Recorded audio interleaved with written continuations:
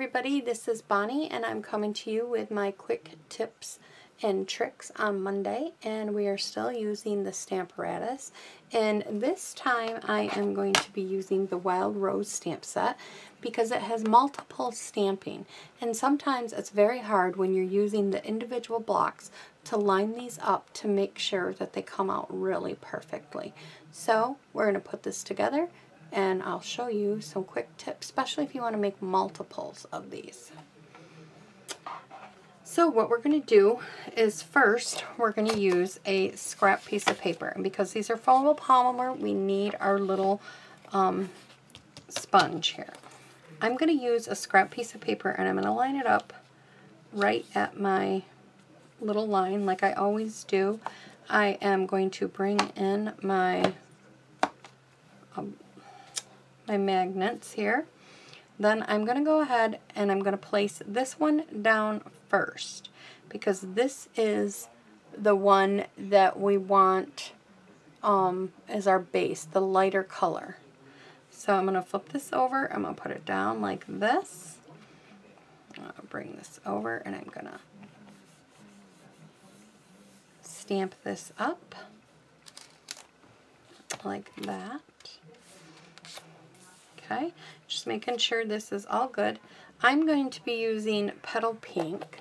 Now this is all sample, trial and error. We're doing it on a scrap paper first because the tricky part, this isn't tricky, but you'll see where the tricky part comes in. So we're going to stamp this up. And I'm not going to worry if it's not perfect because I'm using scrap paper and it might not absorb good. I just want the outline so I know where to line up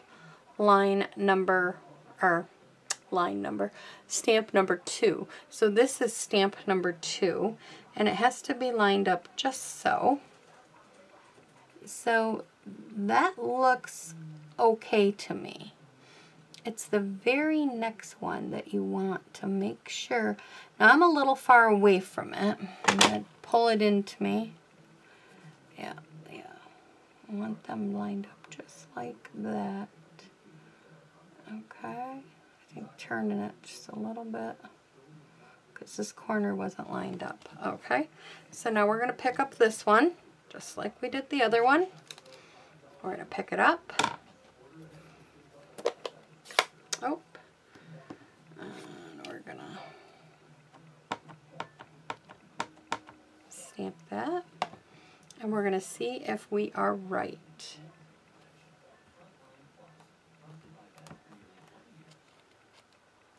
And I think it came out pretty good.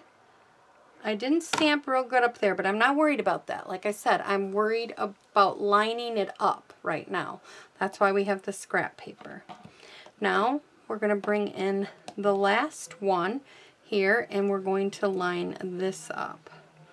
So this is the outline. I think it might go this way. Yeah, this is the outline for it. So we're going to line the outline up. I think that looks pretty good. So what I'm going to do, I'm going to clean this. I'm not removing it. I'm just cleaning that off. I'm going to pick this up. I'm going to take it out. I'm going to flip it around. So now I have the back side. My stamp's on this side. There's nothing over here. I'm going to put this down. Oh, I thought I put that on wrong. And I'm going to pick this one up. So now I have this one picked up. Then I'm going to go ahead and I'm going to take the Poppy Parade and I'm going to stamp on this one. And I'm going to go ahead and I'm going to push this down. Hopefully, if we did it all right, it'll line up all really nice. And it did. It lined up really good. So now that I'm happy with that, I'm going to take my scrap piece of paper out of the way. I'm going to clean up this stamp. I got to turn this back around because I need this one as first. So put this one down. I'm going to bring in our scrap piece of paper. I'm going to line it up right here on the edge. Like I always do. Put a magnet on there.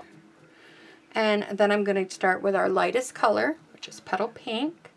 Let me put this back in the camera now, that a little better. Now I want to make sure they look nice, so if I have to re-stamp them, I can. But if you're doing a bunch of get well cards or thinking of you cards or whatever you're doing, you know, you want to make sure you do it multiple times.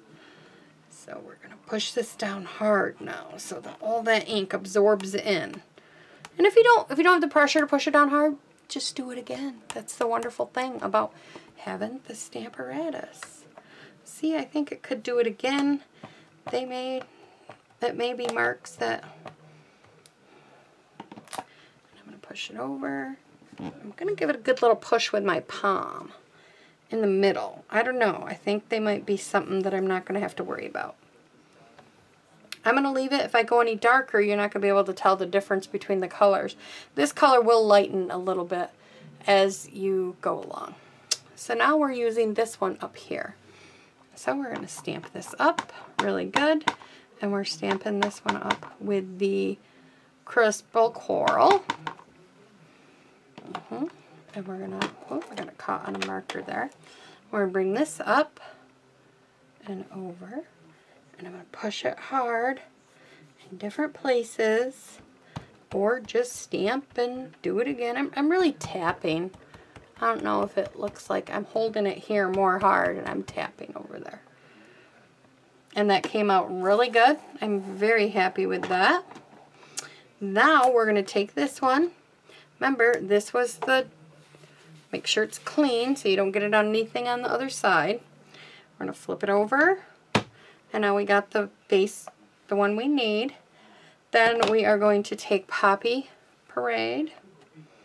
I'm going to take this one and we're going to stamp it up, bring it over, and apply a little pressure, bounce on it, hold pressure with this hand or whatever and bounce on it like that. And there you go. We have done a really good rose. Is that not nice? And as the colors lighten, because they always do and absorb into your paper, you can always see that the Petal Pink is already starting to lighten up there. The color will look much lighter. But you just pick 3 of your colors that you want to put for a flower and you just create. And they have the leaf one that's in this set, so you can do it with 3 different colors leaves, so it gives it a tone on tone. And on my blog, under on my blog, I have some cards that I made with this set. So go over there and check it out too. It's at createwithbon@blogspot.com. So yeah, go check that out. So that's my quick tip or tips for the stamparatus. When I have more tips, I will bring them to you as I go along. These are just some of my tips that I use often. So if you give them a try, if you like these quick tips on the stamparatus, please give me a like, subscribe, and share my video. Thank you, everybody. Bye-bye.